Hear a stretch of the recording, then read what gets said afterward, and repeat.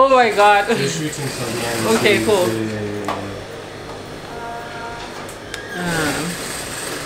I freak out when I see a camera. Like, how are you going though? Are you excited for today? I am very excited. By the way, how did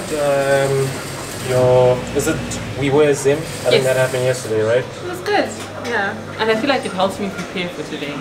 So they did a shoot here or somewhere else? Yes, they did it in here. Okay, and what was the goal of the shoot? Tell us about this campaign. The campaign is really just to get people to wear more locally designed, products. You don't have to order things from international brands all the time when you have the things right here in Zimbabwe. So there was Natai Natai. Any other brands that were also part of the campaign?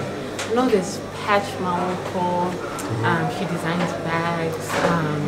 There's a whole bunch of people. Dapper Kings. They do suits and formal menswear, and just a whole bunch of local designs. There's a lot. So during this campaign, were they like complementing brands, like let's say an outfit from Natai Natai and a bag from another different fashion artist? For me, it was just Natai Natai only. Okay, that's pretty amazing. Yeah, we're pretty excited to be here. You guys are doing incredible work. Thank you so much. So I hope the world gets to see, Thank you. The lady behind the story, Yeah. Thanks for giving us this platform. Well, thank you for having us. Thank you, Nyasha.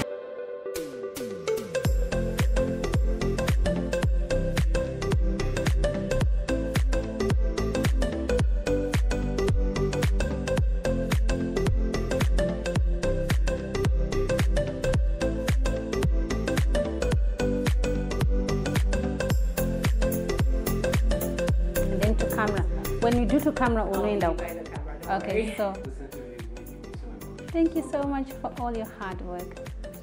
It looks good and it's so confident. Thank you. All right, okay.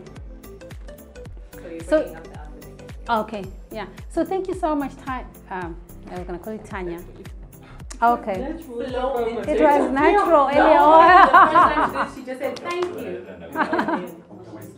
Okay.